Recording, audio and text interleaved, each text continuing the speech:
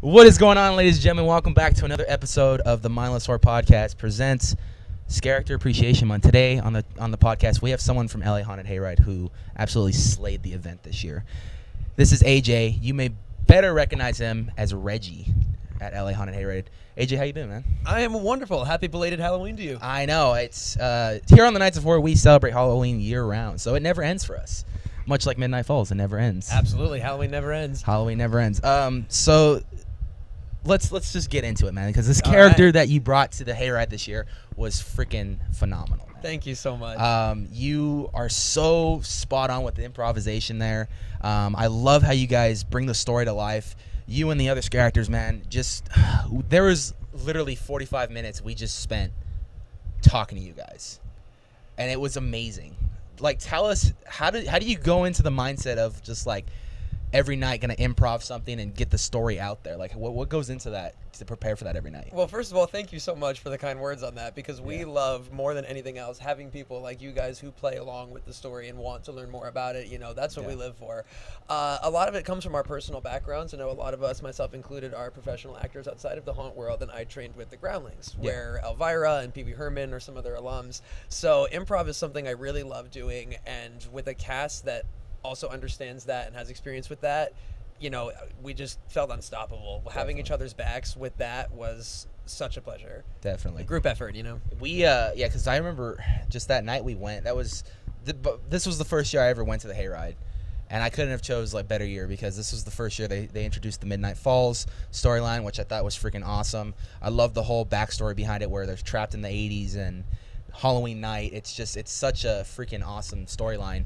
You have, you know, live performances by Monty Revolta, which I thought was hilarious. He's amazing. Yeah, he is hilarious. And you know, as you're going through the Hayride, you're uncovering more of the story. Then, you know, what we did after the Hayride was then we started interacting with everyone, all the characters and everything. And I think we had the most interaction with you, the Reggie character, because I don't know, man. We just kept going back to you, and you kept sending us to other people, and then we'd find out more stuff from them, and then we'd come back to you to give you more information. And then eventually, after all the interaction was done, you led us into the maze to further the story of Midnight Falls, which I thought, this is awesome.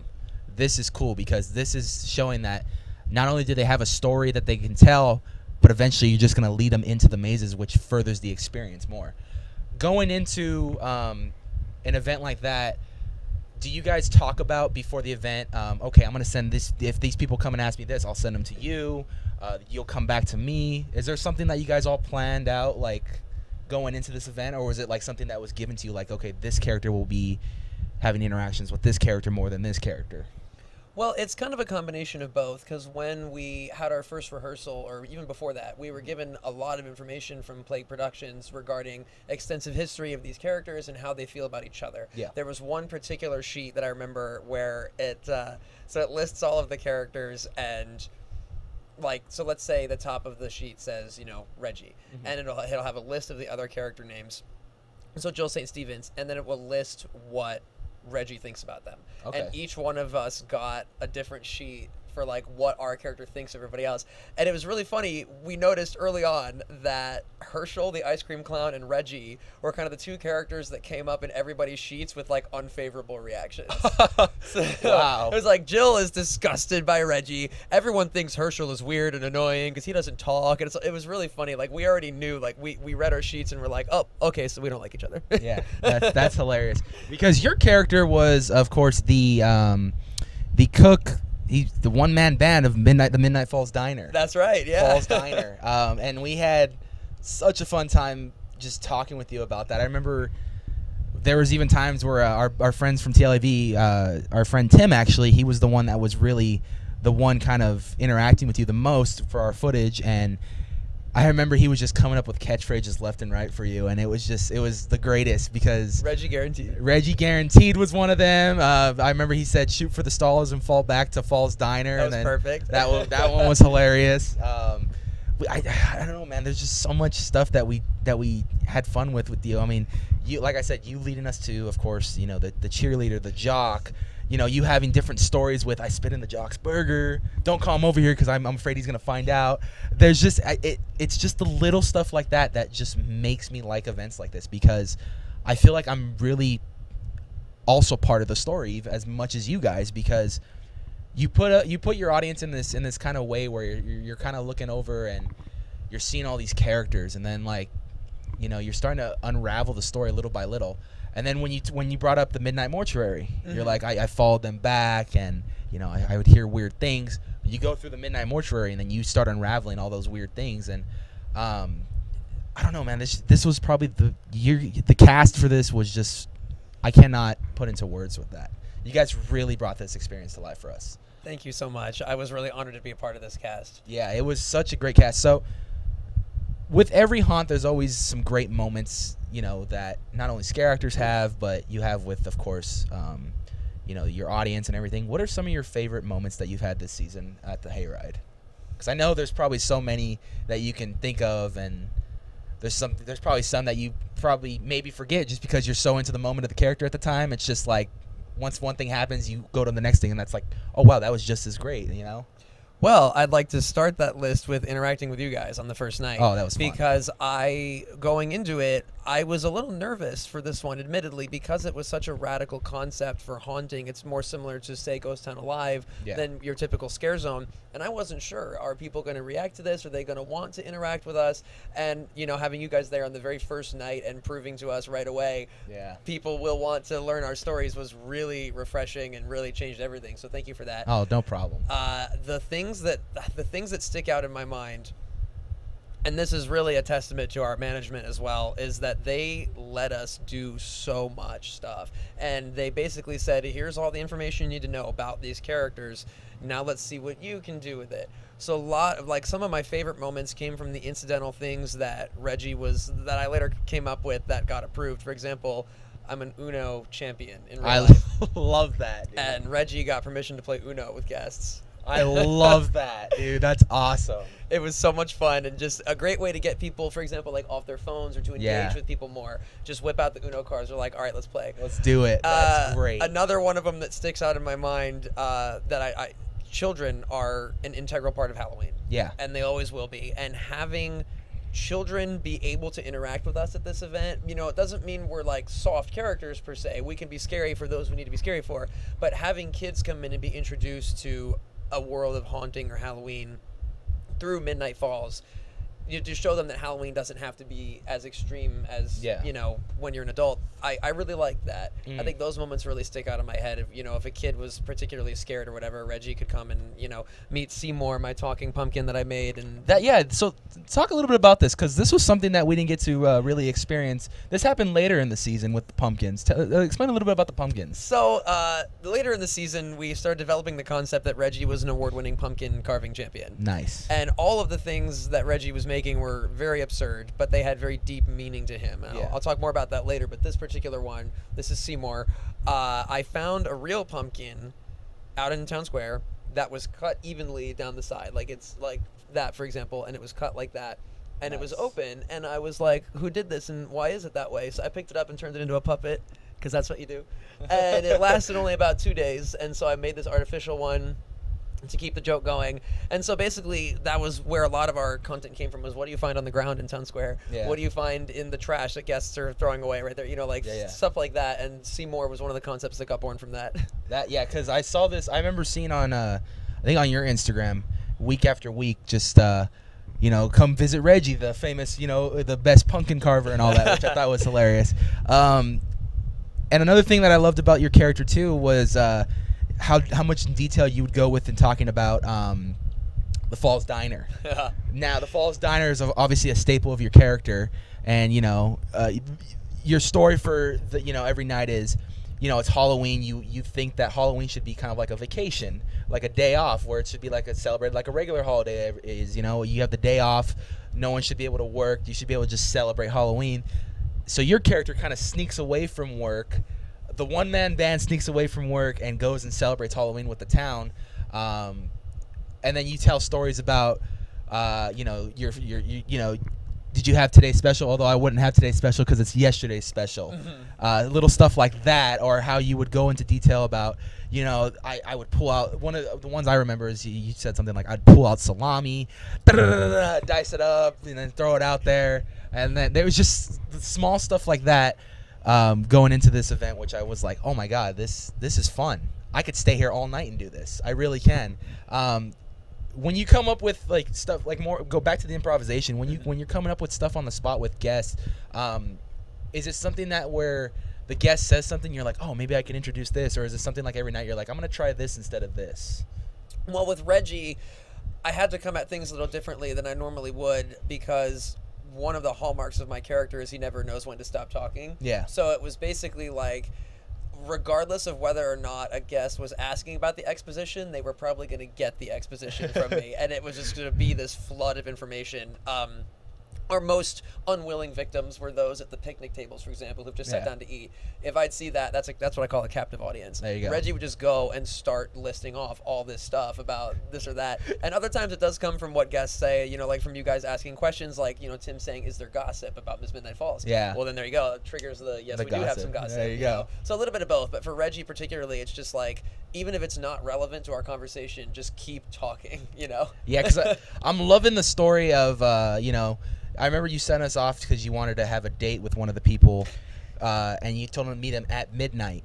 Now that was a crucial part of the plot, because at midnight everything resets. Yes. Again, so that was a crucial thing where it's like, even if, you know, they agreed to say yes to this date, when midnight comes, you guys are gonna get reset, and you're not gonna remember a thing. Exactly. And that was the thing where because I actually considered going back, and I really should have, but that was the thing when I was talking to Tim about it. I was like, let's go back. He goes, you think Reggie will remember us? I'm like, dude, he'd probably be in character. He probably wouldn't remember you because everything gets reset at midnight.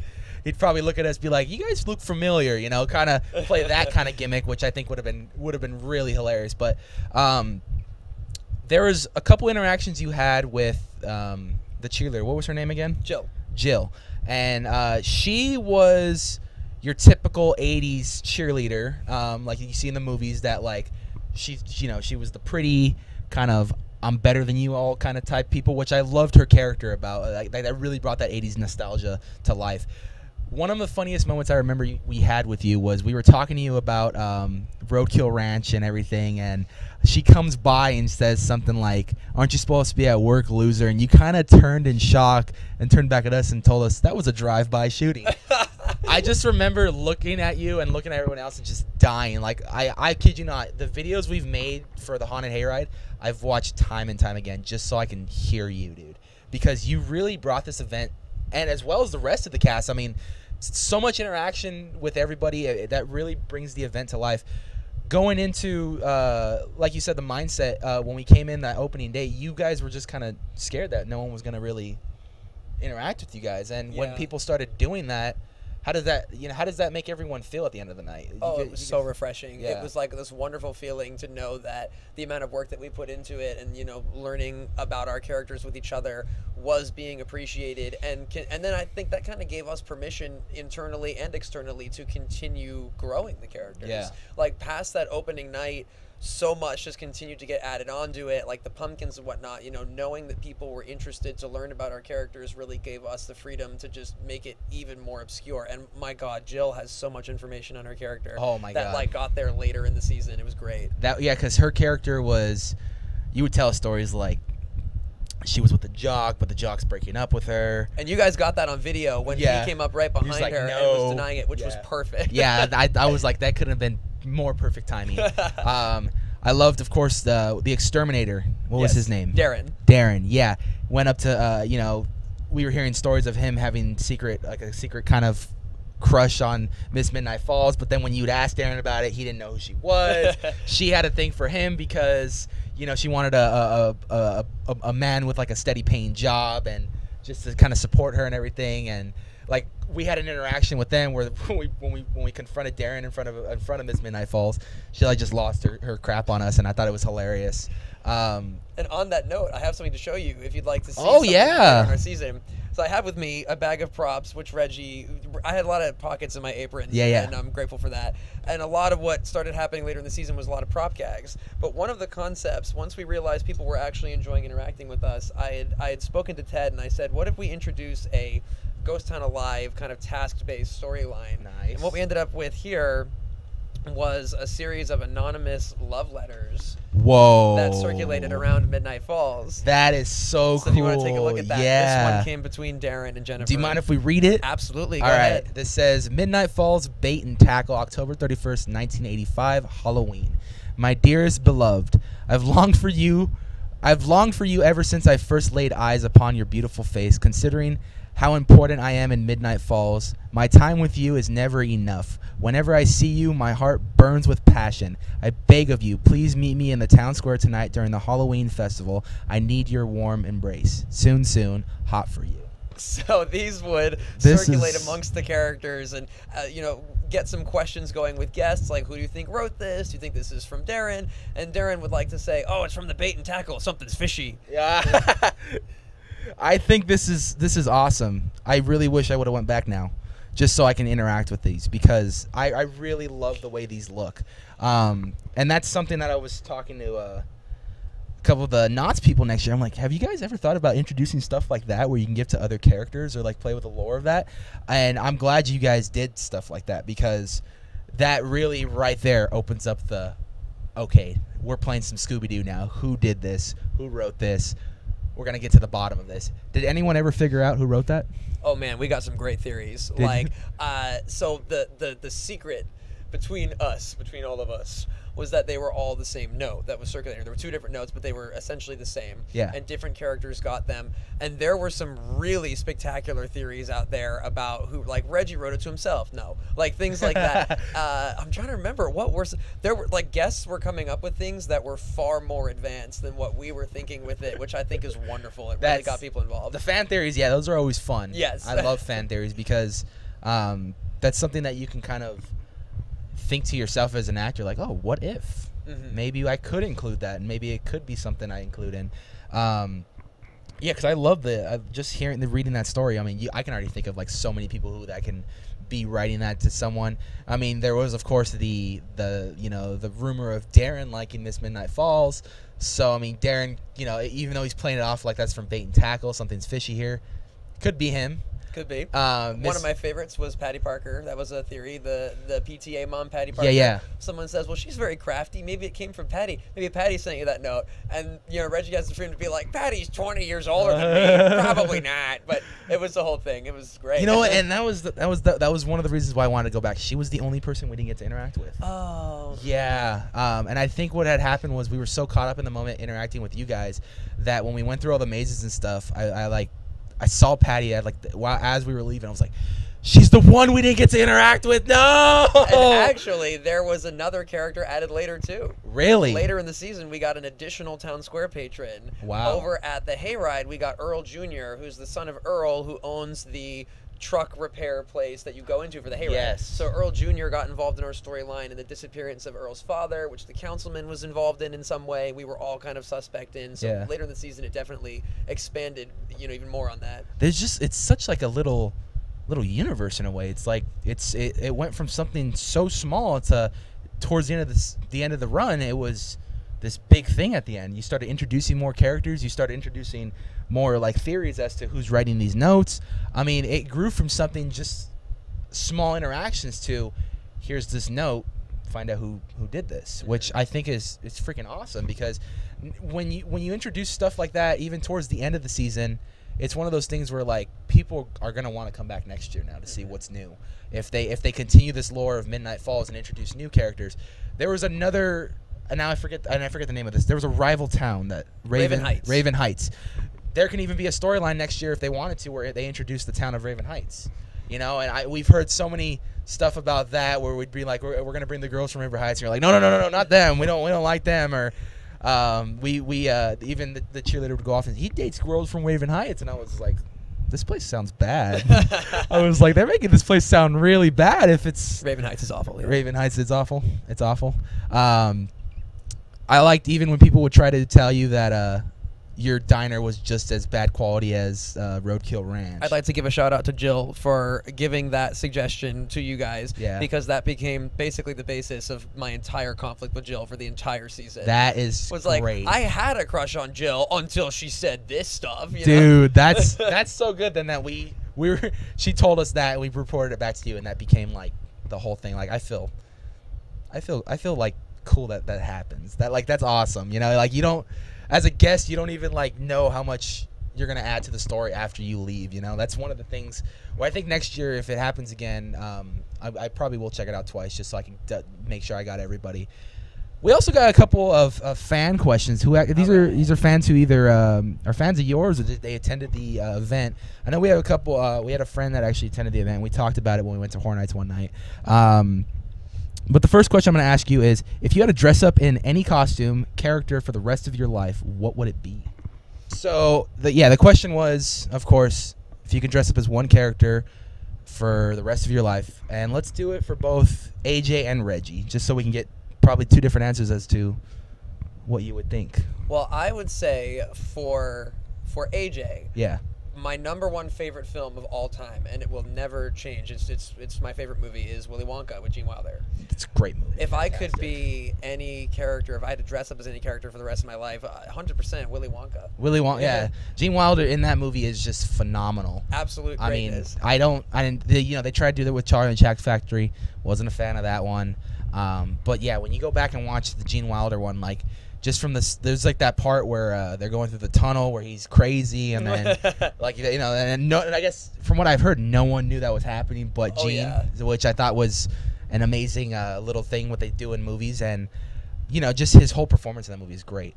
What about Reggie? What do you think Reggie would be? I have an answer for this. Oh man, there is sort of I don't want to say it's canon. It wasn't given to us by Plague, but it became part of our story. Okay. That we knew everybody in Trick or Treat, the maze. Oh, okay. And all of those characters are also intertwined with us. Yeah. And there's a particular character who, again, had some connections to our characters through what Joe said or what the quarterback said or what I said that we all really enjoyed. When you experienced Trick or Treat, do you remember a little bastard, was their names, a little bastard trick-or-treater wearing a bumblebee costume with a shark mask with a baby mask underneath it? And a rainbow jumpsuit? In a rainbow Wow, that's a lot of info. Yeah, I may have missed that one. Well, she was one of our trick-or-treaters. Literally that baby shark, baby face, shark mask, bumblebee costume, rainbow jumpsuit, and we love her. We love Baby Shark. And if Reggie could be anybody, if Reggie could dress in any costume for the rest of his life, I would go ahead and assume Reggie would be Baby Shark. I think Reggie would take a look at that and be like, "Wow, that's all me. That's so me. That's all." Now, going back to that Reggie character, you came up with this. It was taking place in the 80s, but you came up with this like 50s vibe for this character, which I really loved, with the voice, the way you dressed, and everything. How did you come up with all of that? Well, a lot of it was given to me in reference materials from Ted directly. Yeah. There was video links I was given for a couple different characters that he was envisioning Reggie as a combination of. One of them was Art the Clown for his physicality. It was very mime-esque. A real short order cook I was shown a video of, but the one that really sold it for me, and something I was already thinking for this character. Have you ever watched The Goldbergs, the TV series? Yes. So the main kid, Adam, on The Goldbergs was my #1 point of inspiration for this character, and Ted had given me George McFly. And they're not that far off. They both talk like this. It's kind of a similar voice. And so I was given George McFly, his laugh specifically. So coming into it, I had some idea of what, kind of how awkward he wanted Reggie to be. And then adding, a lot onto that. And I'd like to give a shout out to Dax, our wardrobe man, and the whole wardrobe team, who really, had a distinct vision for how he wanted them to look. Specifically, he said for Reggie, small, angular, pristine, like, clean cut, bow tie. Plague just gave us so much to work with that our job was easy, Yeah, definitely. No, because that was one thing that really stuck out to me was Reggie's voice. Reggie's voice had that like 50s nostalgia, which I really loved, because it really just brought your character like it popped. You know, I mean, there's not. You go to the hayride, you're gonna remember everyone, but you're gonna remember Reggie the most because of that freaking voice and the way he's dressed. Well, thanks, I appreciate that. See, look at Reggie. Reggie's here, man. Reggie's here. Reggie, yeah. You know how Seymour talks? I already told you his voice. Let me hear. He has a Russian accent. Oh, yeah, it's pretty my wild. God. Yeah, like here, I'll put the mic up to Seymour. Yes, well, happy to be here. Yes, you have a happy Halloween in Midnight Falls, yes. Yeah. I think that's great. You gave the pumpkin its own voice. That's hilarious. That's great. It seems like you guys had just a fun time doing all this whole thing. Oh yeah. I mean, I like I said, we went opening night and the energy was there, and from what I'm hearing, the energy just went a whole new level as the event increased. And that goes to our next question, which goes to Will, who actually attended the event with his girlfriend, and they had, again, an amazing experience with your character. He says, what went into the process of memorizing the backstory of Haunted Hayride, and what challenges did constant improv present to you? That's a good question. Well, I think something that went into memorizing all of it, not to say like I was at a personal advantage here in any way, but I had known some of the stories since the beginning of the summer because I did voiceovers for the event. Yeah. So the front gate voiceover that details like the Roadkill Ranch and everything was you. also me. Wow. So under a non-disclosure agreement at the time, I already knew a little bit of the backstory before I went into the audition. Yeah. So that I think just gave me a little bit of like more confidence to present, and concepts I'd known for a couple of months. But when it came down to our specific characters, I got information on Reggie less than like 3 weeks before we opened. Nice. And what really allowed me to memorize all of that in such a quick way is that all of us got to meet in Griffith Park as a group, and having people to think of when I say, Jennifer Hernandez, Miss Midnight Falls, or Jill St. Stevens, the cheerleader, I'm picturing, people. I can physically picture them now. It just made it so much easier to have visual clues, like, visual cues rather. Yeah. Like I'm looking at you, I say, oh, Councilman Perkins. I just associate the two, Yeah. Challenges, I think probably one of the biggest challenges for constant improv, and this is gonna sound like odd, but the fact that it was 1985 led to both good and bad elements, because you had a lot of guests that were like, what, you don't know what, so-and-so is, or you don't know what an iPhone is? Yeah. And there's a lot of that, like, having to address that, but not doing it in a way that's like, what is this strange device? Yeah. Just like that was, I think, a challenge to maintain the time period in some ways, or, but in a good way. Because then it allows us to make a lot of, like, period references that are maybe funnier if people don't get it. Yeah. Talking about, brick And phones. I think that was the thing with us, is because we knew going into the we were at the Midsummer Screen Panel, so we knew going in this was going to be all 80s. So when we brought up stuff like Knight Rider and stuff like that, like, oh, you have no idea how much I panicked when that happened, because I was like, please let me get this right, that Knight Rider is period accurate. Then it was like, okay, yes it is. yeah, what I try to do is I try to go anything before 85. Yeah. Is when I was like, okay, so I was like, Knight Rider, that's been around late 70s, early 80s. That's what I was thinking, like, too. Okay, so we're good on that. So thank you for that. Yeah, I was thinking of stuff that were like, okay, what's before 85? We worked a lot with Ghostbusters and Back to the Future, because those were very recent at the time. Yeah, Ghostbusters 1985, yeah. 1984, and that led to a lot of other stuff, like, Reggie liked to do really crappy Ghostbusters impressions sometimes, or Back to the Future impressions. Wait a minute, Doc. Are you telling me you built a time machine out of a DeLorean? That's really good, actually. Thank That's you. really good. Yeah, just a lot of stuff for pop culture references was a lot of fun, but also a challenge in that way. I can only imagine, because there's probably a lot of people, and because what was fun is, like you said earlier, this is an event for not only just people over the age of 13, but some people actually brought kids, and you said that was a fun opportunity to kind of interact with kids as well. Yes. If you wanted to be scary, you could have been scary, but if you wanted to be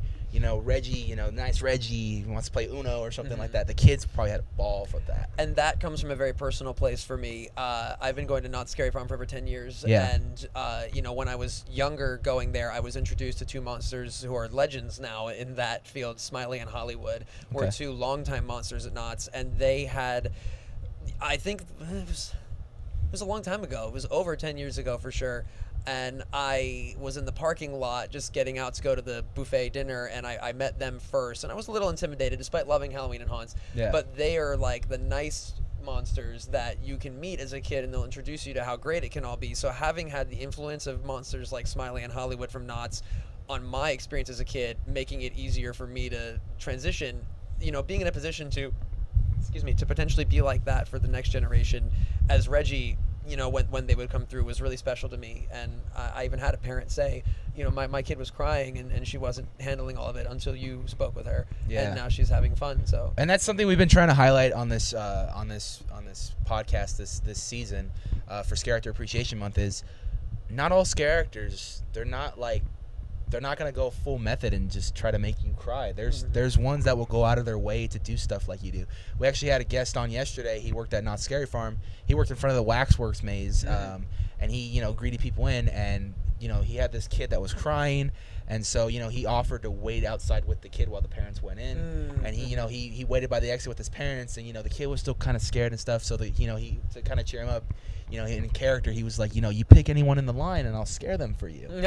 And so he was doing that a ton with the kid, and by the time, you know, the parents came out, the kid was all playful and happy. His basic message to all the little kids that he would see crying and stuff was, this is not supposed to be something that you should be crying about. This is something that you should be, we're here to entertain you, and we're here to, of course, scare you, but after you get scared, to have a little laugh of it. Absolutely. And I think that's an overall message that should go around to all haunts where, yeah, it is a scary thing, and of course, you know, there is kids that will go in that can't handle it, which, you know, is totally understandable, but in the end of the day, it's something that you guys are doing to entertain people and, you know, scare with a laugh.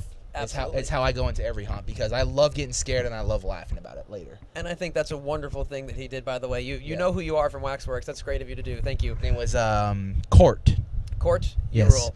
And you absolutely bring up a good point there, that there are some kids who go into it who do want to be scared, and they have fun being scared, and those are great for those kids, you know, but there are those that aren't ready for that. Yeah. And the other perspective I like to bring to it on top of that is, well, one thing Reggie liked to do a lot this season was hide underneath those triangular folding signs that say, like, bathrooms or whatever. I'm small enough to fit underneath those, so I would hide underneath those. And there was a kid who came up to me while I was hiding under there, and it's him and his mom, and he's, like, clearly having the time of his life, and his mom is like, excuse me, what's the path for him to go about, like, having your job someday? And that was like, how do I respond to this in character? Because it's also adorable, but it's like, you know, part of what I think it's almost our obligation to do is to make sure that the next generation understands it's always supposed to be fun. At the end of the day, it's always supposed to be fun. Yeah, because you'll have those nights where you have customers who are not, you know, the nicest crowd. Then you'll have customers, you know, you'll have your pack nights, and of course you'll have your hardest nights, but in the end of the day, that's what should go in your mind. No matter how hard the job gets, or as much as some people go into this, you know, wanting to give up, at the end of the night, you're just there to entertain and have fun. Absolutely. Which I think is another big message for all scare actors, is they at the end of the night, they have a great time. And that's what I love about doing what we're doing this month, is because a lot of the ones who have, you know, held on and everything, now we get to sit with them, appreciate the work that they've done, and hear a lot of their stories, which is why we're doing what we're doing this month. Because when we decided to do this, I hadn't seen much of this on the internet. Now you see a podcast and it has like one scare actor and stuff, but I hadn't seen a whole month of recognition for scare actors. And this is, of course, this is a hard job for a lot of people, because a lot of people have full-time jobs, and then they come here to do, you know, their scare acting work, and then, you know, if it's a Thursday night, like if you were at Knott's or Horror Nights, you know, you'd have to wake up the next day to go to that full-time job just to come back again the next night. Some people get like 2 or 3 hours of sleep if they were lucky. And we just want to recognize the people who put on that mask every night, put on that character every night to entertain us, because I feel that there's not enough recognition going around to scare actors. And I really appreciate that you guys are doing that. That's really very noble of you, and something I'm really glad to be involved with. We were so happy to get you, and we're hoping next year when we go to the Hayride, we can get so many more people, because there's so many stories that need to be heard. It's coming to a point now where we're actually having scare actors contact us because they want to be on the show, and I'm just like, I'm blown away by that. Like, it's already going out that far. This is a fun question right here. Okay. Why is Midnight Falls the best restaurant in the Midnight Falls Diner the best restaurant in Midnight Falls? Well, there's many ways to answer this question. There are Reggie could answer for you, but I think I'll answer on behalf of Reggie for this one with some jokes that started to come about later. Well, obviously the biggest reason is the Roadkill Ranch is awful. That's not even a restaurant. It is. Yeah. It is a slaughterhouse. It's it's literally a ranch that slaughters animals. It's not a restaurant. Definitely. So eliminate some of the competition right there. Like, duh. Yeah. Not Roadkill Ranch. A joke that used to come around later is I would say we're the best establishment because I'm clean. I wear gloves, and the gloves I was wearing towards not the same gloves from opening night. Gloves later were pretty dirty, and they were like gray and had black on them. And I'd say like, I gotta wear gloves to keep my hands clean, and then I would take off the gloves and I had painted hands underneath too. Oh, nice. So it was a lot of various reasons to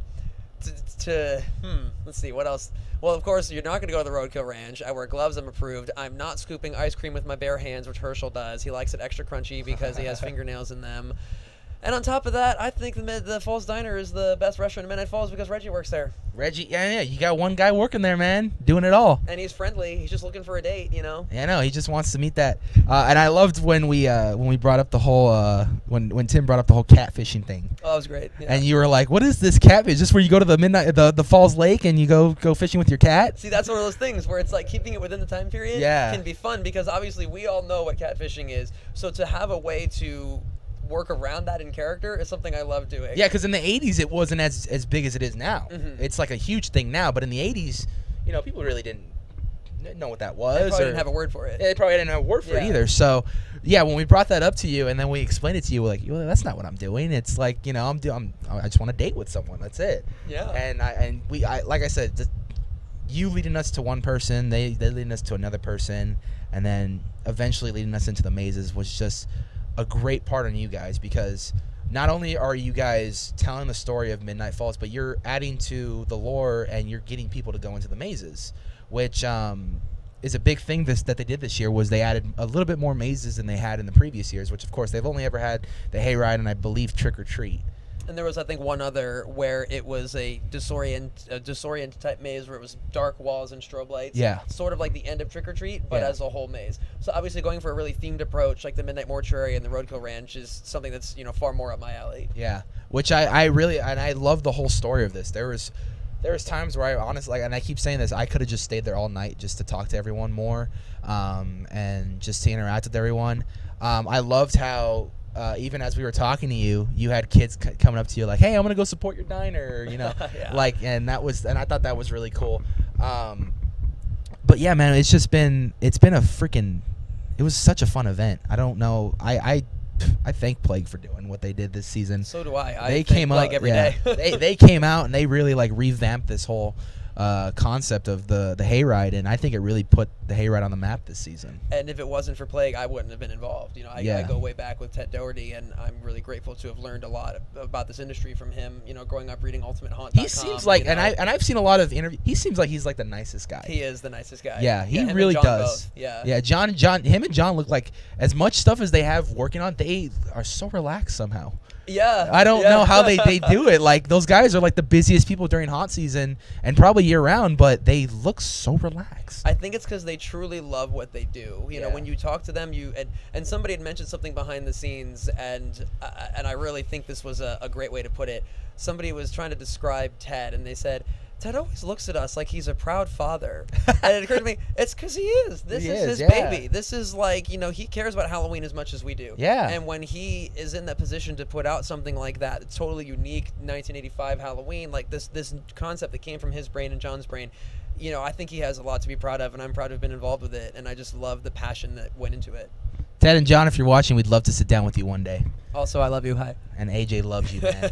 Without these two, man, AJ wouldn't be as Reggie this year, and we really appreciate that. We're coming down to the last final questions that I just personally I've been asking a lot of these characters this season, and because I'm curious to see how a lot of people get into character. And I've heard various stories this season. What do you like to do to, prior to the event, to get into character? Do you like listen to music? Do you just sit down in silence? Do you just read a book? Or do you guys hype each other up? How does that work out? For Town Square this year, without fail, almost every night there was a little bit of a ritual, shall we say, that was spawned from the props I brought with me. there are, you know, obviously many picnic tables in Griffith Park, reportedly some of which are haunted. True story.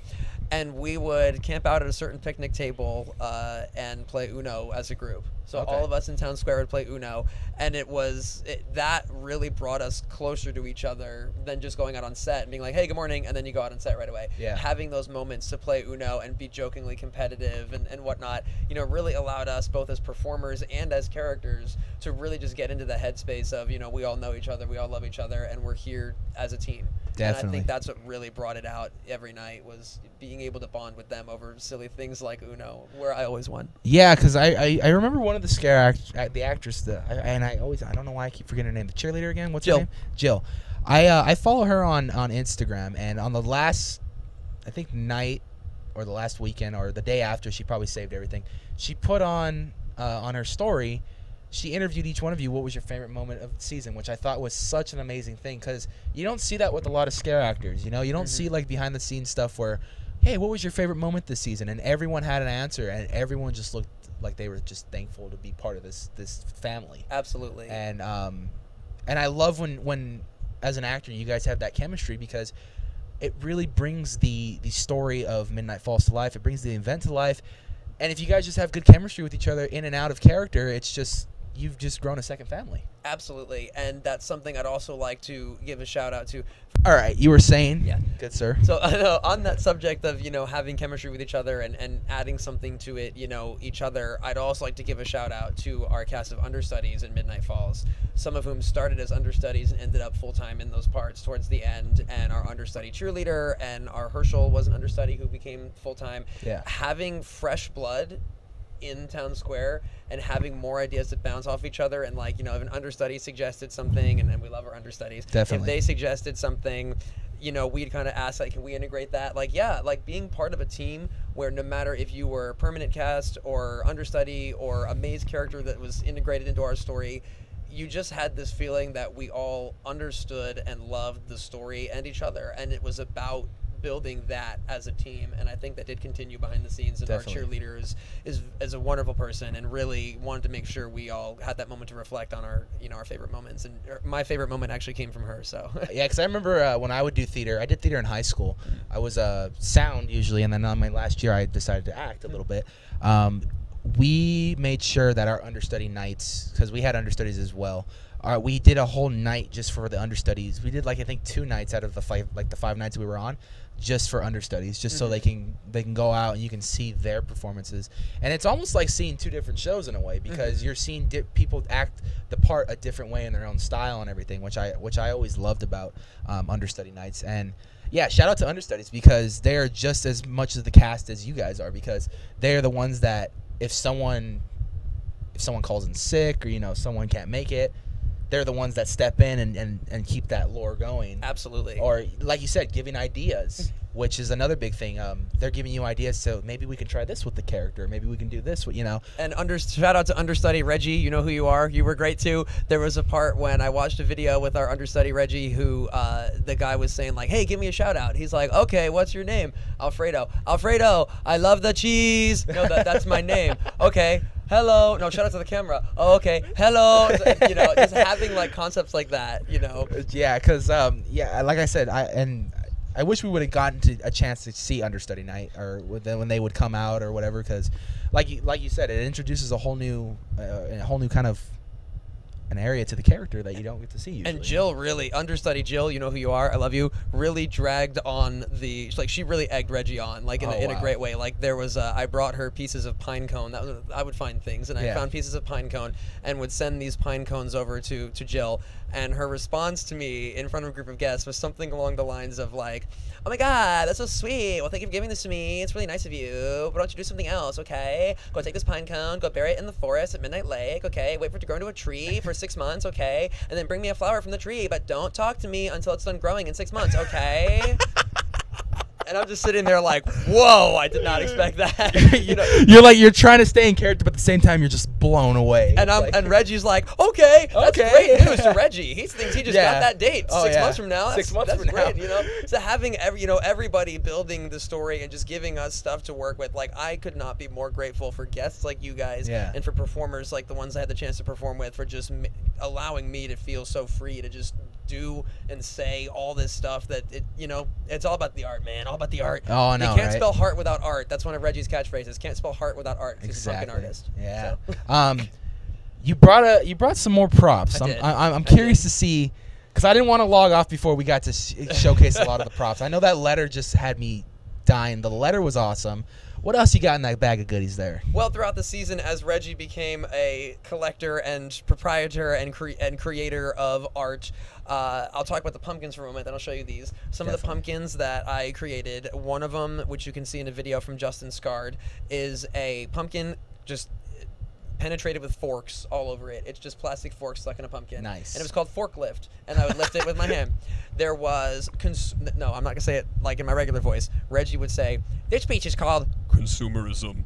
And it was a pumpkin covered in trash that I found from guests. Wow. And I would pretty frequently carry around a roll of Scotch tape with me in my pocket. Nice. This is one of those.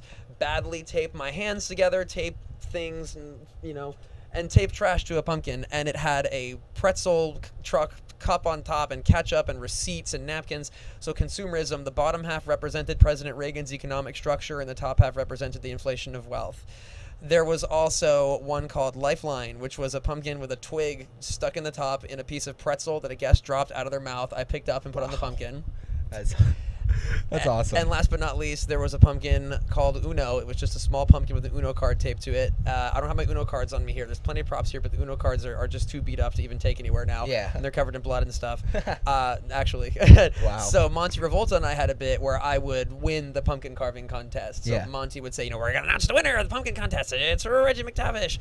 And he'd have some goofy runner-up. Like Miss Morte, his assistant, would have like a totally smashed pumpkin, and that was the runner-up. Yeah. So when it came time for the Uno, Monty Revolta is incredible. He it is incredible. I had never heard of him. I had never seen him prior to Haunted Hayride.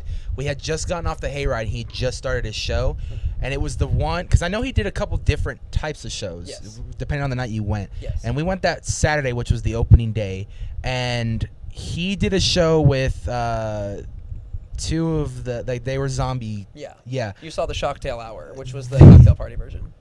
That was the funniest show I've ever seen in my life. He's so amazing. Like his assistant would come out, and one of my favorite parts of the whole show is he had a thing of ashes. He drops them all over the floor, and he's like, "Oh shit!" And then the girl comes out with like a freaking leaf blower and starts blowing. And he's like throwing the stuff that get off stage, and he's throwing the props around. I was just dying watching this show. I'm glad to hear that, because so were we. Yeah. Like every night he would give us such a a bright spot to look forward to, and like interacting with him in the show and watching his show was such a pleasure. And integrating us into it, he had little bits with like he would sing the Miss America song, but it was now Miss Midnight Falls, and Jennifer would be there, or he'd have Jill doing cheerleading for his calisthenics segment. So for Reggie, I'd win the pumpkin carving contest, and when it came time for the Uno pumpkin, which is literally just an Uno card on a pumpkin, we did a Who's on First. He says, "What's your pumpkin called?" Uno. No, I don't know. What is it? Uno. No, I don't know. What is it? So that was, That's hilarious. Monty, I love you. So anyhow, there was other props throughout the season. I'm gonna introduce these the way I would as Reggie. I don't have one of them here. The main one I would use was a severed ear. Okay. And I would say, "Do you want to see an original Van Gogh piece?" I would freaking die if I heard that. That it was one of my favorites, and again, the suggestion came from a guest. Thank you, whoever said it's a Van Gogh. Thank you, changed my season. And that ear ended up in my mouth one night. Nice. I commit to the bit. It was a latex ear. We don't know where it came from. It ended up in my mouth. Comedy is pain. Comedy is pain. Anyhow, I'm man. going to ask you these. I'm going to show you these things as Reggie. Okay? All right. Do you know what this block of wood goes to? What? That's okay. I don't know either. Well, you really got to hand it to me for trying. So then sometimes I'd have the severed ear, and I would say, did you know? Yeah, Van Gogh cut this off himself. They say he went unhinged. It's a door hinge I found in the break room. Let's see what else we got here. Oh, yeah. There's a lot of drama in this town. Sometimes I like to stir things up. Just a coffee stir. Oh, God. And then, of course, there is a crossword puzzle that I would fill out with guests. Thank you, guests. And this was particularly notable because, as you can see here, I am not making this up. I'll have him read it instead. What is 28 down? Corrupt. Yes, 28 down is corrupt. Now, what do you see here for 28 down? 4 letters. Tony Perkins, the councilman, is corrupt. It's corrupt. So I have a real easy one to go through there. And, you know, just, again, having that teamwork to understand, like, just give him a heads up. Like, there's probably going to be some random things happening from Reggie or messages getting relayed from Reggie. That's the other one. We got Miss Midnight Falls to send her a message. Hey, we're sorry you lost the beauty contest and now you're drunk at home. Oh, and, my God. You know, stuff like that. Like, it carried hilarious. through each of the mazes, and I'm really grateful for that because everyone was incredible and lovely and wanted to build the world as much as we did. It sounds like a freaking fun time. This is one haunt that I would love to be a part of if I ever had the opportunity to do so. One last thing before we sign off. Now, there's a lot of people out there who want to become scare actors, and you know, they just don't know, you know, which route to usually go. What is your advice for people who want to be scare actors? That's a great question. I am very grateful to have been haunting for 7 years now. Yeah. This is a large part of my life, and it was a large part of who I was growing up as well. I was watching, you know, DVDs of... Do you remember Season of Screams, the Nods documentary from Haunted Media? Back in the day, those DVDs, you know, the first thing I can say is just watch, enjoy, be a guest, enjoy, interact.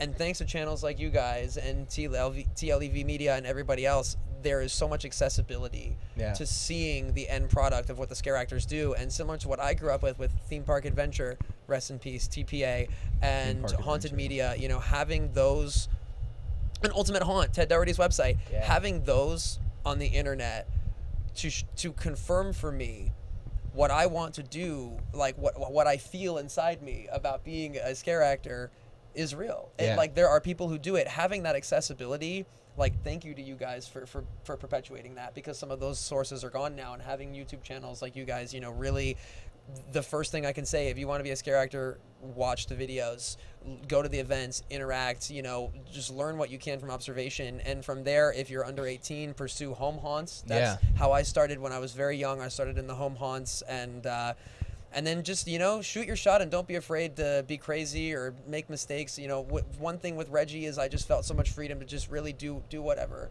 Go with your gut. Be as big as you can. And if you look silly, that's great. But just don't be afraid to unleash. You know, if you have a wild idea, well, I'm going to go, you know, as long as it's a safe idea, just run with it. Show them something unique. Show them that you're not afraid to hold back. Don't hold back. And I feel like with companies like Plague and you know, Not Scary Farm, Queen Mary, Hayride, they give you the freedom to bring characters to life. 100%. They give you, because you look at places like Knott's and Queen Mary, they give you the freedom. It was like, okay, you're trying out for a street position. What's your character? Right. They give you this freedom to create your own character and bring it into the lore of what they're trying to do. With Hayride, you said week after week, you guys would just show up with different ideas. They gave you guys the freedom to try them out. If they didn't work, it's a good thing you tried it, and you know for next time. If it did work, you had something to go for the rest of the season. Absolutely. You know what I mean? And there was a rule that got out there, which I was quite grateful for. Just talking about going for it. This was kind of a thing where I was like, am I gonna be allowed to do this? I thought to myself, am I gonna be allowed to bring food and eat it as Reggie? And it ended up actually, yes, I got approved to eat food. So I would eat cake and pie and burgers and pizza and whatever Reggie could find. Would you kind of advertise it for like Falls Diner? Yes, 100%. That's I awesome. would walk around going, they're like, why do you have food? I made it. I made it. You know, like, just like giving companies like that give you the freedom to make it your own and have fun with it within, of course, the rules and within being safe, is to me the the biggest blessing I could ask for. And that was very strong from Plague and 13th Floor. And I, you know, just, if you want to be a scare actor, go for it. Definitely. That's all I can say, is just go for it. There is no right or wrong. When you're first starting out, just find what works best for you. Find what company works best for you, or event or character. Experiment in the home haunts. And then once you have something that feels best for you, something you're comfortable in, go for it. Definitely. One last thing I want to talk about before, and it was a thing that I thought about. I loved it when you would talk about the soup of the day, and you said it was a pumpkin soup, and you said the secret ingredient was squash. That was just hilarious. A lot of the improv you did this season was hilarious. We had a great time. I could tell you this right now. Me, TLEV, my co-host Sammy, we still talk about you to this day. Thank you. And it's just, that's how you know the impact you had on this event. That's how you know the whole cast, the jock. Me and another buddy, every time we see each other, we yell out, "What's up, bro?" and I kind of have a feeling by the end of the night, because we saw the jock so many times that night, he was getting tired of us. He's like, damn, these kids are back.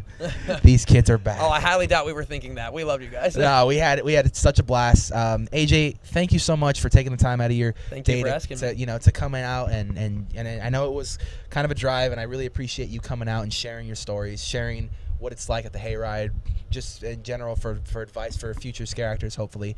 Ladies and gentlemen, do you have anything you want to plug in, social media or anything that you... Sure. If you want to follow me on Instagram, you can at AJ Danna. That's AJDANNA. Are we going to put a link there? Is that how that works? We'll put a link down there. Down there, yeah. On the Instagram, go get his name right there. I have him on Instagram, so I will put that username down there. And I do voiceover, so you check those out if you want. And he's got a website on his Instagram, so check out his website. He's been in a lot of stuff. You may have not seen the face, but you've probably heard the voice.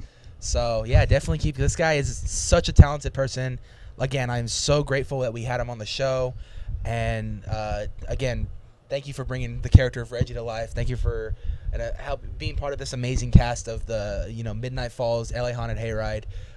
Again, this was probably one of my favorite events this season due to the fact of you guys interacting with us, and we couldn't be more thankful for that. Well, you're very welcome. Thank you, and happy Halloween. Oh, I know, right?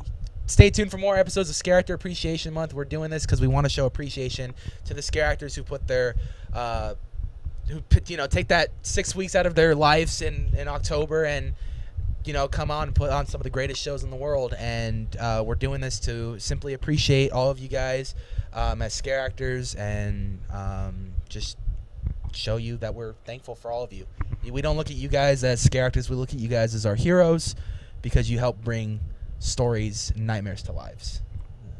Thank you. Yeah. So thank you so much, people, for watching another episode of Scare Actor Appreciation Month. Be sure to follow us on Twitter at Nights of Horror and on Instagram at The Nights of Horror to figure out what we're doing next. Of course, if you guys are feeling extra generous, become a Patreon. I always get this one confused.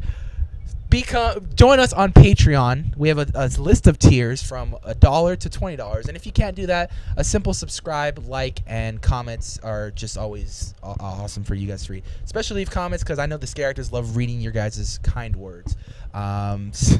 So again, AJ, thank you so much for being on the show, and hopefully, if you're doing something next year, we would love to have you back. Thank you very much. Yep. We'll see you guys next time.